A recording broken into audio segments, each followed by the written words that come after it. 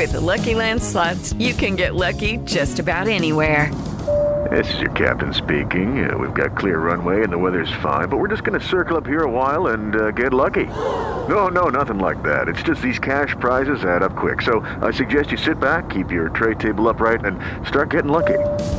Play for free at LuckyLandSlots.com. Are you feeling lucky? No purchase necessary. Void where prohibited by law. 18 plus terms and conditions apply. See website for details.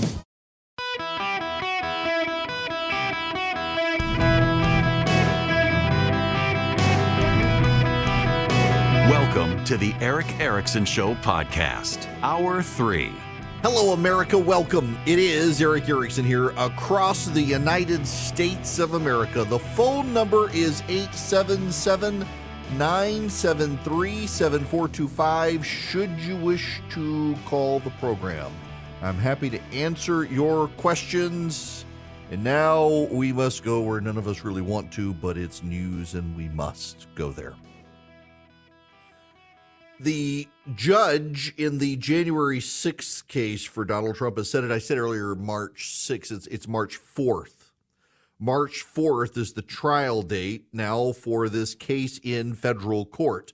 That's the one in Washington. Now, this is the trial date roughly that Fani Willis wanted in Georgia for the Trump case there. She's not going to get it now. She can't have a trial in Georgia while there's a trial in Washington, and now she's looking for an expedited trial. I want to explain to you what these expedited trials are going with. There's a motion in the state court in Georgia for a swift trial. The Constitution has a right to an expeditious trial, and two of the defendants, Sidney Powell being one, Chesborough, I think his name is the other, won a speedy trial. And they are essentially, from what I gather from some of the lawyers, trying to call Fani Willis's bluff that she really doesn't have a case and they want to rush her. Now, this is going to be somewhat repetitious for a lot of you, but please bear with me because I do need to explain this again. In Georgia right now, Fani Willis is trying a RICO case. It's a massive criminal RICO case against a gang called Young Thugs, or YSL gang. Young Thug, I guess, rapper, some such. Anyway, it's a big RICO case.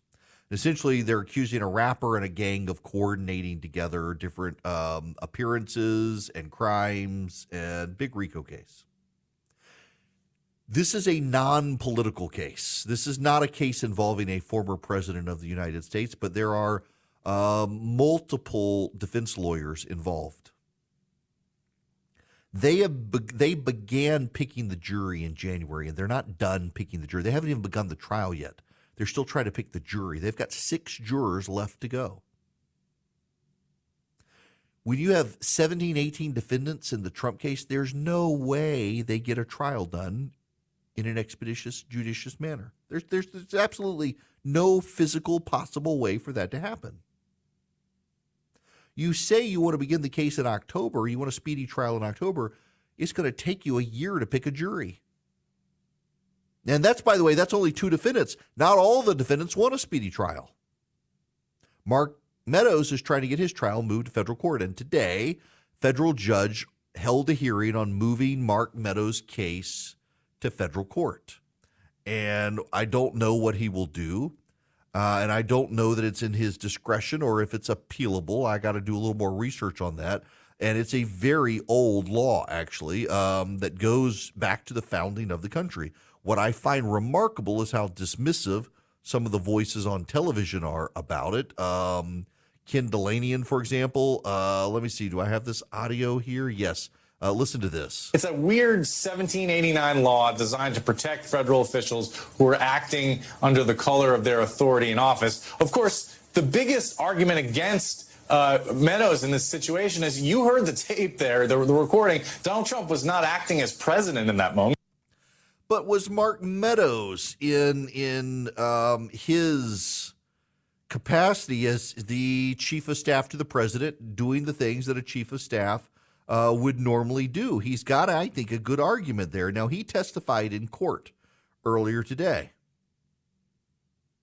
I don't know that I did anything that was outside the scope as chief of staff, Meadows testified. This is from the Atlanta Journal-Constitution. The silver-haired former Republican congressman wearing a Navy suit and striped tie fielded questions from his attorney, George Terwilliger III, Special Prosecutor Anna Cross, and Steve Jones, the U.S. District Judge. Dozens of reporters crowded into the room. Attorneys for several of the other 19 defendants also sat in, including Steve Sato and Jennifer Little, Trump's two attorneys. Meadows' testimony is going to continue later this afternoon.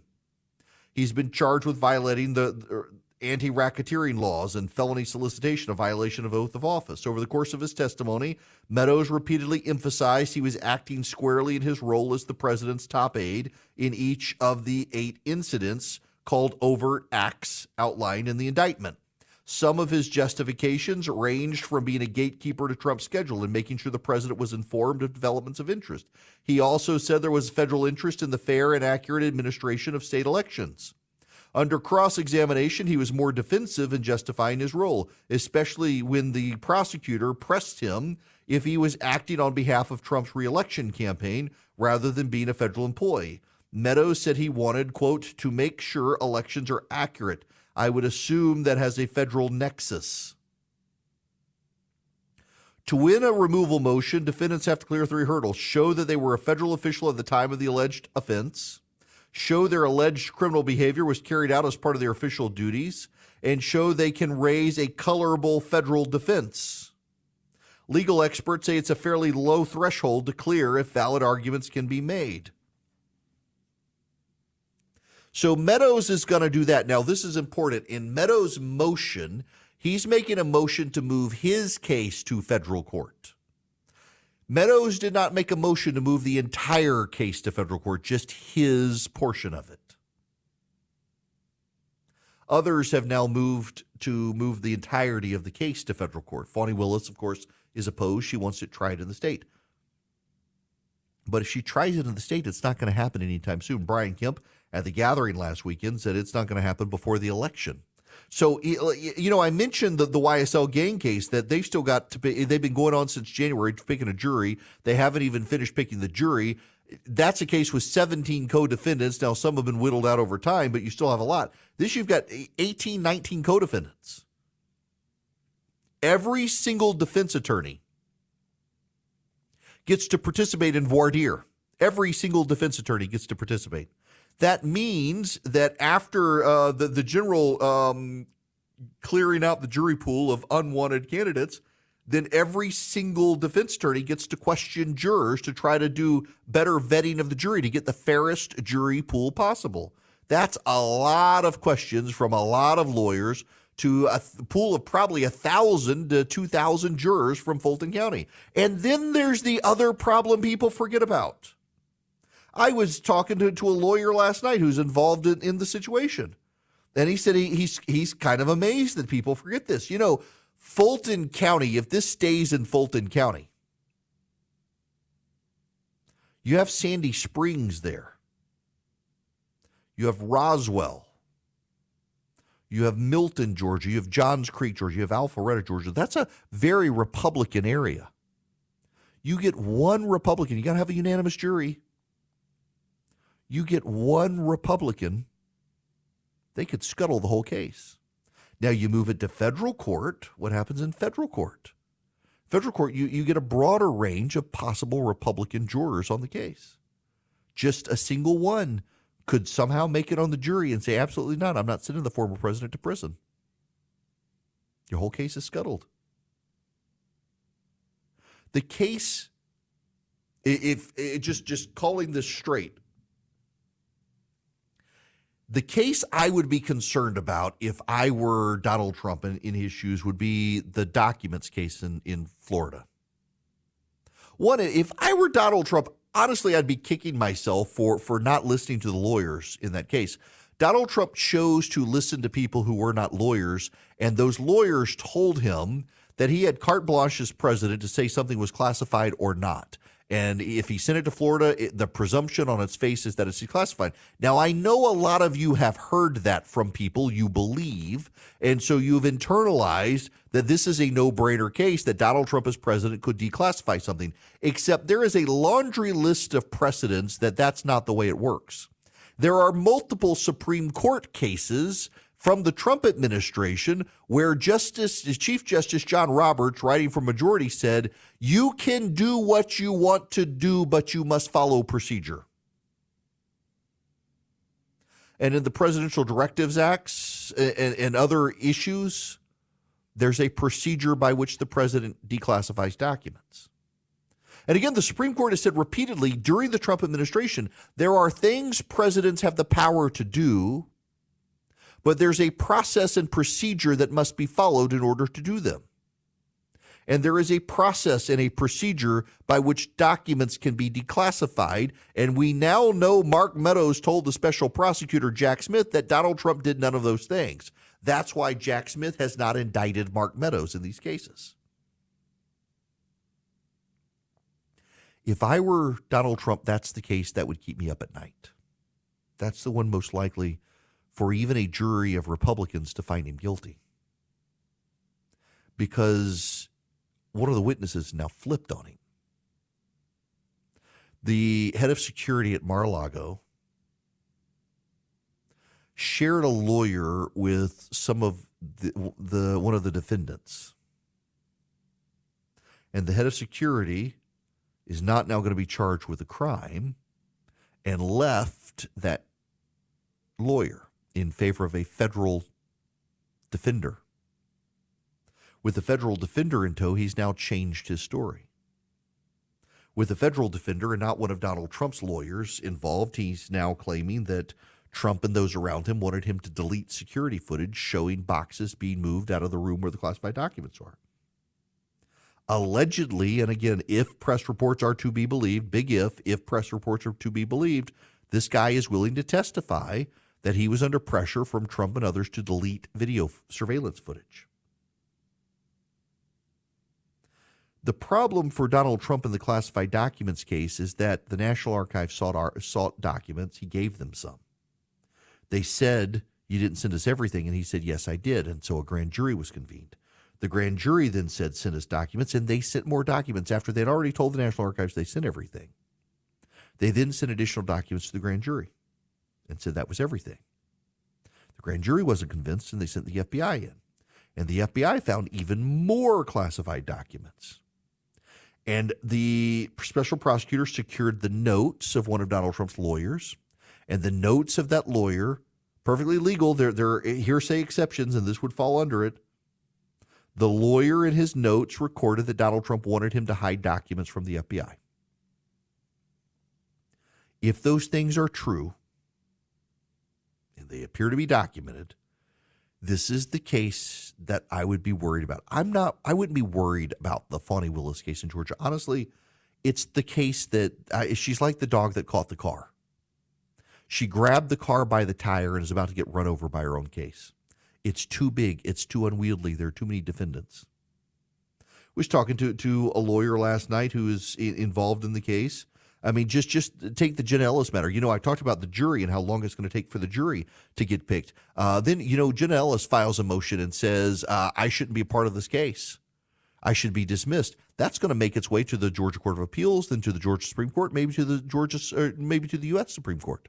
And that's got to be decided before the case goes to trial. If it's a motion to dismiss, it's got to be tried. You can't try her pending an appeal on a motion to dismiss. So that's going to postpone her.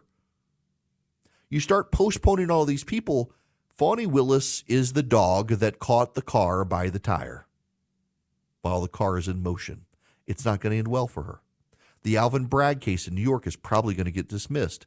What Alvin Bragg is trying to do in New York has never in the history of the Republic been done successfully, and he's too stupid to get it done successfully. Trying to impute a state crime to Donald Trump by claiming he broke a federal crime for which he hasn't been charged is a heavy, heavy lift for the best prosecutor, and Alvin Bragg's not that. So you have two cases to be concerned about. And they're both the Jack Smith cases.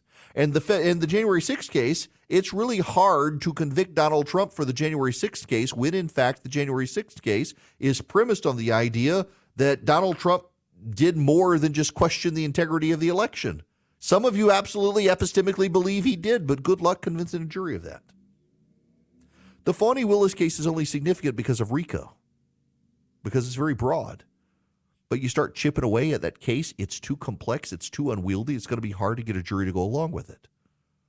But all of this means that Donald Trump is going to be spending a ton of money on lawyers in the next year, and every dollar he spends on lawyers is a dollar he's not spending on the campaign trail, which I guess is what Democrats want. But it's going to be very hard for him to successfully engage a campaign, and don't look now, his polling is starting to slip. I am a small businessman. The company that I run for my radio show, it's a small business. I've got employees. I don't have HR. You may be in that situation, and you may really need HR. Well, you may want to talk to Bambi. When running a business, your employees can create all sorts of interesting situations, and they could get you in trouble. What happens when two employees are squabbling? One of them smells bad all the time. What do you do? How do you navigate the rules? With Bambi, you get access to your own dedicated HR manager starting at just $99 a month. They're available by phone, email, real-time chat. Onboarding and terminations run smoothly. Team members reach peak performance. Your business stays compliant with changing HR regulations. Let Bambi handle your employees for you. Their HR autopilot automates important HR practices like setting policies, training, and feedback. Listen, you want U.S.-based HR managers who give you experience, expertise, a personal touch you need to make it seem like they're a part of your team. They could cost $80,000 a year, but Bambi starts at $99 a month. Schedule your free conversation today to see how much Bambi can take off your plate. Go to Bambi.com right now. Type in Eric Erickson under podcast when you sign up. It'll help you. It'll help your company grow. It'll help you keep peace of mind. It's spelled B-A-M-B-E-E. BAM, B-E-E.com. Bambi.com. Type in Eric Erickson. Hello there. Welcome. Did you hear we may be having an auto workers strike? Sean Fain, president of the United Auto Workers Union, has declared war on the Detroit Three, with contract demands that he calls audacious. He wants a 46% raise, a return to traditional pensions, and a 32-hour work week, which is absurd. As a 54-year-old, he began work as an electrician at a Chrysler casting plant in 1994. He's threatening to take his 150,000 UAW members out on strike if he doesn't have contracts with General Motors, Ford, and Stellantis by September 14th.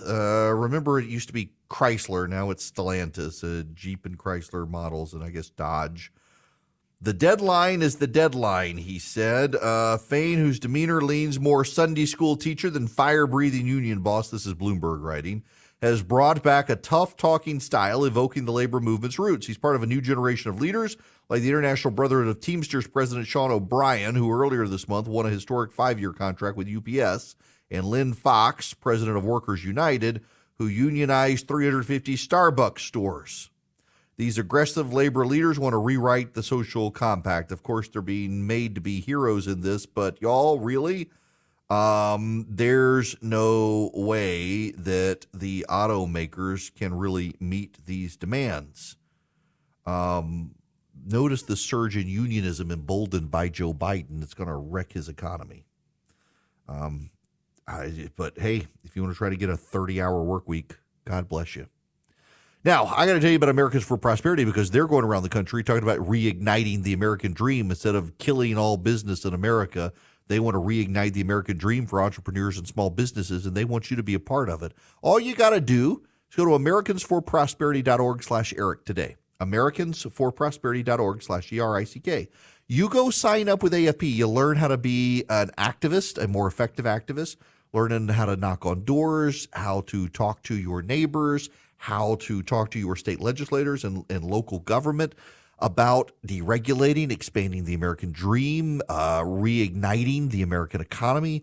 You do all of that with Americans for Prosperity. They teach you how to be a more informed, better activist, a more persuasive activist, and they give you all the tools and knowledge you need to make it happen.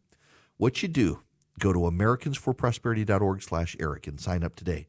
You can be a part of the bus tour around the nation to reignite the American dream and educate voters on how bad Bidenomics is. It's americansforprosperity.org/ERICK. More than 4 million people have signed up. They become better, more effective activists thanks to americansforprosperity.org/Eric. Greetings and welcome. It's Eric Erickson here across the nation. The phone number 877-973-7425 if you want to be on the program. I keep mentioning this hurricane. You know, events change things. It was one of the British prime ministers, and now all of a sudden, I've said it for years, and suddenly it escapes me. Which one was it? It doesn't matter. He was asked how his premiership would be rated, and he said what could throw him off, what he wanted to do, and he said, events, dear boy, events. Events change things. Events do change things. Ron DeSantis has been struggling for a second look. If events things, sorry, I'm half Swedish and half English, half American. My tongue sometimes goes in multiple directions.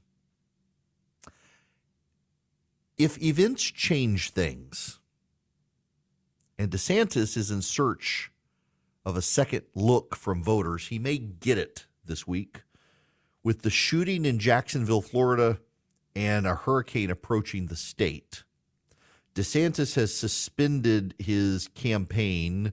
His wife is serving as a surrogate. So my buddy, Congressman Jeff Duncan up in South Carolina, does a big event every year, and Casey DeSantis will be going to it while Ron stays home to be governor of Florida.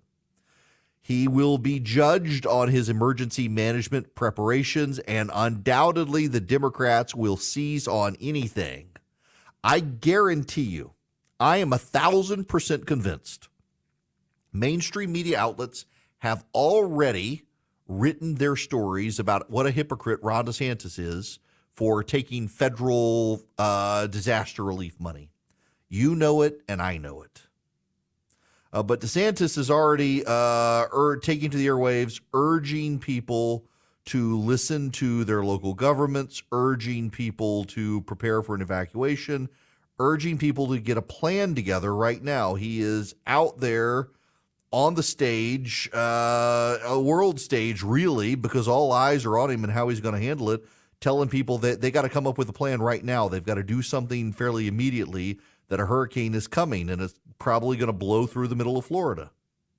He went yesterday to Jacksonville, Florida, to participate in memorializing and honoring the dead who had been shot and killed. He spoke out against white supremacy and violence. The left attacked him for showing up, but he was doing one of the duties as governor of Florida. These things do matter because they do allow him crisis, and in crisis, an opportunity to reset himself. And people in Iowa are paying attention for the debate. This is Dasha Burns from NBC. Well, look, Alex, no surprise that Iowa was the first stop for Governor DeSantis after that debate where he is trying to capitalize on the momentum on that win that you mentioned. Polls are indicating for the Florida governor, because this is a state where he is investing really heavily. And look, from what we're seeing on the ground here, he does seem to be getting a lot of momentum. We're in a very small town right now, and he had a pretty good-sized crowd at a VFW hall here. And I got to tell you, Alex, look, I know the numbers show Trump is way ahead in the polls, but when you are on the ground here, it does not feel like Trump has this in the bag. Almost every voter I meet here in Iowa is undecided. And what surprises me, Alex, is that I'm meeting voters who say they're considering Trump, but they're also considering others. And that's surprising, because you would think that people who are considering the former president, that he would be their only guy, but he's not. In fact, I'm meeting a maybe Trump DeSantis voter. That's helpful for DeSantis, particularly as these core crises encroach on Florida right now. This tragic shooting and also this hurricane. He's been giving updates and meeting with emergency management. He's been seen. He's also beefing up security dollars for Edward Waters University. Edward Waters University is a campus where the gunman apparently approached the area. He wants to beef up security. Before I get into Idalia, we do have an update on the Jacksonville shooting. I was working with some of the local officials as well as the president of Edward Waters College to see what kind of support we can provide. So I'm pleased to be able to announce we're going to be able to do $1 million to Edward Waters College to increase security on campus. As I've said for the last couple of days, we are not going to allow our HBCUs to be targeted by these people, and so we're going to provide security help with them. We also have FDLE on site today evaluating security on campus and making recommendations for any additional infrastructure improvements. Also, per the request at yesterday's vigil, we're able to do $100,000 to the charity that's supporting the victims' families, and those funds are all coming from Volunteer Florida. So we're going to continue to work with those folks in the days and weeks ahead. So DeSantis gets to look like a leader, and a leader in action, a leader on the move, at a time that voters are starting to look at him again. He definitely had a strong performance on the debate stage, and that definitely allows the voters to reassess him. And now along comes this hurricane and tragedy, and he gets to show what he's made of. But he's not alone.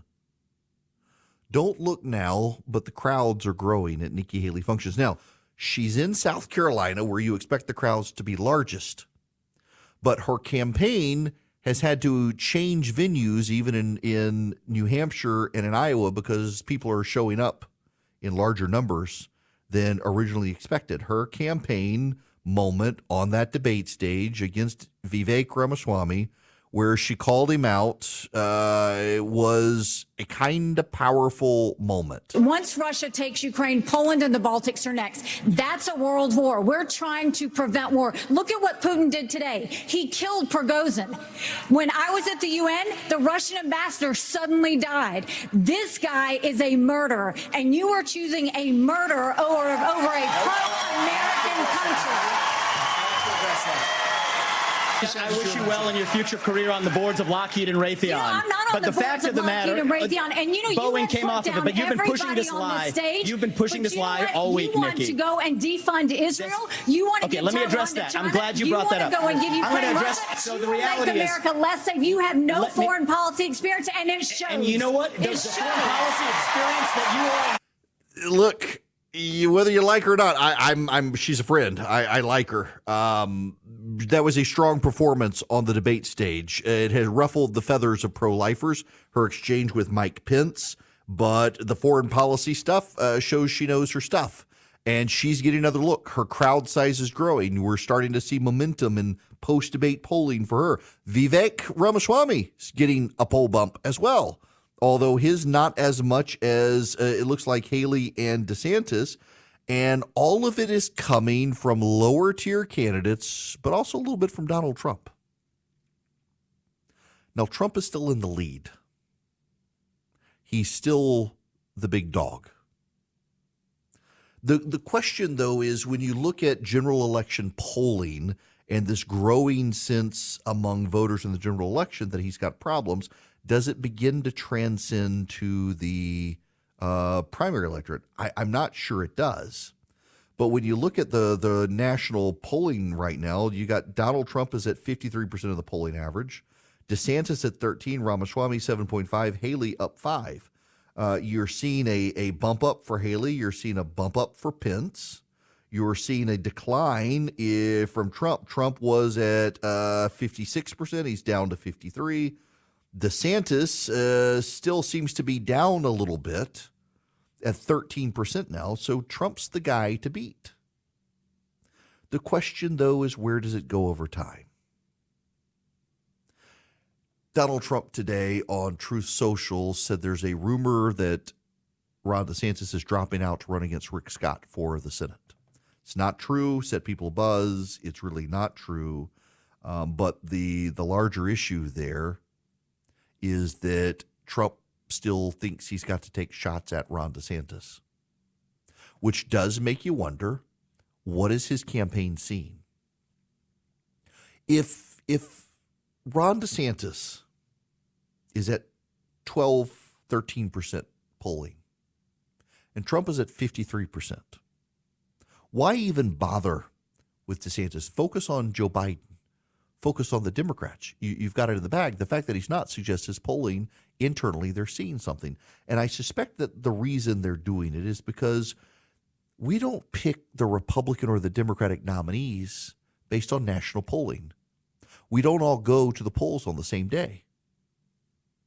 Iowa goes first, then New Hampshire, South Carolina and Nevada after them, and then other states. Dasha Burns, you heard her say, DeSantis appears to be getting more momentum. As the trials begin in these cases against Donald Trump, as the indictments proceed, as people begin to cut deals, momentum can still change. There are always going to be people who hitch their wagon to Donald Trump and never let it go.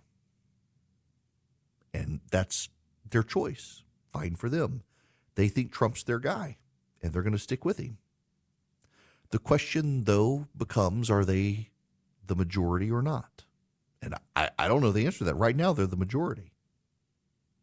But as it goes on, and we have a tick, tick, tick, tick, tick, tick, tick, as we get closer in time to the election, so we get closer in time to trials, as more evidence comes out,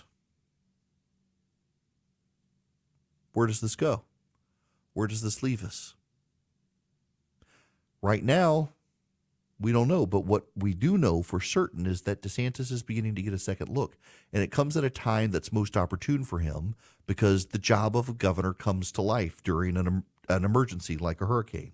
It comes to life in a situation like the terrible shooting in Florida where he has to be a leader, he has to be a statesman, he has to unite people. These things help him tremendously. They cause him to get a second look. And meanwhile, on the campaign trail, Nikki Haley's strong debate performance, giving her another look as well. I don't know where this race will ultimately wind up. If it were today, if the election were held today, undoubtedly Donald Trump would win, but the election's not today. We're still months away. We have more debates. And in those debates, Donald Trump's not going to the debates. How many things can Donald Trump do to counter-program these future debates? The counter-programming with Tucker Carlson fell flat. With astronomical Twitter views, nobody actually watched it. Nobody actually heard it. Nobody actually saw him say anything new. It didn't make any news. It actually is remarkable for all of the buzz and hullabaloo about the number of views Tucker Carlson's getting in these Twitter videos. Nobody seems to know anything that happened in that interview. It made no news. The media ignored it because people ignored it. You can't ignore a hurricane. You can't ignore a shooting. And you can't ignore the people leading in those. It provides DeSantis the moment he needs for a rebound. The question, however, for DeSantis is the campaign ready? He's gone through some turmoil in the campaign. He's gone through some shakeup in the campaign. So is the campaign ready? Can the campaign focus, and can the campaign broaden its reach? If I were the DeSantis campaign, I would do this. I would say focus exclusively on Florida this week. Be as leaderly as you can. Send your wife everywhere she needs to go. Let your wife do as many TV interviews as possible. She is a savvy person. You focus on Florida. Next week, you do as many local interviews everywhere in the nation as you possibly can. You go on any television channel that wants you, say for MSNBC. You do as much CNN and Fox News and Newsmax as you can. You go on local TV outlets in New Hampshire and in Iowa and in South Carolina, and you tell the people what you've done. If DeSantis wants this rebound, his campaign's got to execute, and his campaign has had trouble executing. Now is his opportunity. Now's his time to shine. We'll see if he can pull it off. If not, I guarantee you, Nikki Haley will be able to. I want to read for you a paragraph from Bloomberg News. The outlook for the federal budget right now is essentially unprecedented. Crisis-sized deficits as far as the eye can see, even though the economy appears to be in good health. That prospect is making investors uneasy, as demonstrated by yields on benchmark 10-year treasuries climbed over 4.3% this week, their highest level since 2007. Other borrowing costs are rising in tandem. The average rate on a 30-year fixed mortgage has surged above 7% for the first time in more than 2 decades. Listen to this audio from Fox News. Talk about the economy. That's what voters are talking about. Yeah, the national average for a gallon of gas today, that's $3.82, about where it was a year ago, but 68 cents higher than 2 years ago. Now, combine that with the cost of a new home, and Americans are paying the highest they have in 22 years. The average 30-year fixed-rate mortgage increased to 7.23% last week, a strain that buyers have not seen since 2001. A year ago, it was 5.5%. The rate surge comes as the Federal Reserve continues to try to chip away at stubborn inflation. And Americans are feeling it overall, everywhere they turn. According to the latest Fox News poll, 35% of registered voters this month reported that their personal financial situation is excellent or good. Now, 65% reported only fair or poor. That second number up 19% from 2 years ago. Inflation and the economy consistently rank as top concerns for voters, but President Biden feels confident that his economic efforts are paying off and that embracing the term Bidenomics will earn him a second term. I really think that's a strategic mistake by the Biden administration, because I still think an economic downturn is coming, and it may be a jobless recession. That's what they're calling it. You're not going to lose your jobs. There aren't going to be mass layoffs. There's a labor shortage in this country, but you are going to see a slowdown of economic activity. And by the way, don't look now, but that's what's happening with China. The Chinese have gone into an actual depression. That is, prices are cratering in China, and more people are headed towards unemployment in China. That will, of course, however, free up oil reserves for us from around the world. That should lower prices, depending on how quickly the Saudis restrict things. But that sort of stuff matters. We do live on a planet that is interconnected. The Chinese economic turmoil is going to have problems across the country. I mean, just here, listen to this real quick. China's economy was meant to drive a third of global economic growth this year, so its dramatic slowdown in recent months is sounding alarm bells around the world. Policymakers are bracing for a hit to their economies as China's imports of everything from construction materials to electronics slide. Caterpillar Inc. says Chinese demand for machines used on building sites is worse than previously thought. President Biden calls the economic problems a ticking time bomb. Global investors have already pulled more than $10 billion from China's stock market, with most of the selling in blue chips. The Chinese economy is in free fall. That's going to have an effect on us. We are a top export destination for China. And with China's economy wobbling, that's going to impact us. With our economy wobbling, that's going to impact them. It's this symbiotic relationship between the two. And our policymakers aren't sure of how to handle this because they still got to get inflation down. And with gas prices up the way they are, they're expecting another bad report. Jerome Powell this past weekend said that he expects interest rates to continue to go up. The stock market was not thrilled with the idea of interest rates continuing to go up.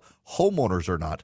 The median household now can't afford a house in this country.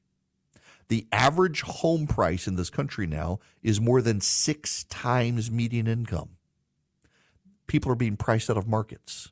All of this suggests something bad and destabilizing coming to an economy at a time Joe Biden is proudly championing Bidenomics. Now, you and I know if the economy tanks, the media will memory hole his embrace of Bidenomics. But the American people will remember he touted Bidenomics as some sort of successful thing, and they're not feeling it. Judy was boring. Hello. Then Judy discovered ChumbaCasino.com. It's my little escape. Now Judy's the life of the party. Oh, baby, mama's bringing home the bacon. Whoa, take it easy, Judy. The Chumba life is for everybody. So go to ChumbaCasino.com and play over 100 casino-style games. Join today and play for free for your chance to redeem some serious prizes. ChumbaCasino.com. No purchase necessary. Void where prohibited by law. 18+ terms and conditions apply. See website for details.